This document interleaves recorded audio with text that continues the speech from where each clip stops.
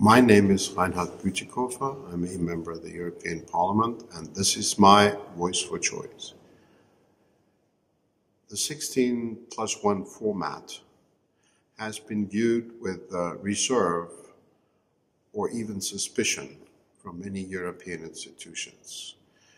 The questions have been asked over and over again whether this might not lead to a development where Europe would be less united than it should be in its relationship with China.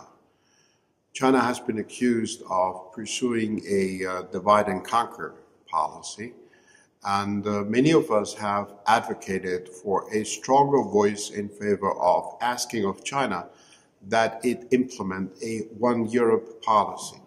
But at the same time, 16+1 format possibly can also be used as a platform to coordinate better the answers that countries from Central Europe, Eastern Europe, and Southeastern Europe give to the questions and the challenges around China relations together.